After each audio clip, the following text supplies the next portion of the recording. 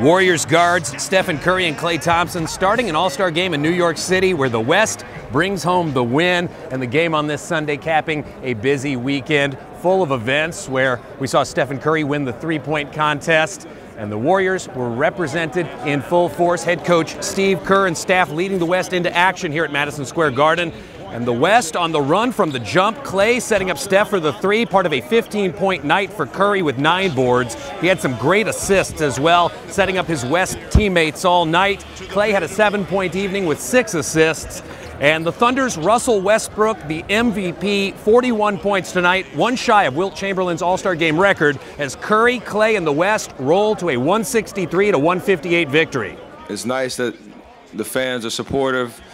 It's pretty special, and I hope to continue that trend upward to doing great things in this league. So those guys have won championships and MVPs, and are going to be legends for a long time to come. And I got a lot of more work to do, and that I want to accomplish, and I'm going to stay hungry in the process.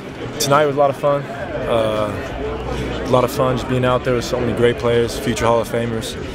And I would have to say, man, the three-point contest was fun. It was fun going against Steph, and probably those two. And again, a great honor bringing you all of the stories from this All-Star weekend. Thank you for checking out our coverage here on Warriors TV.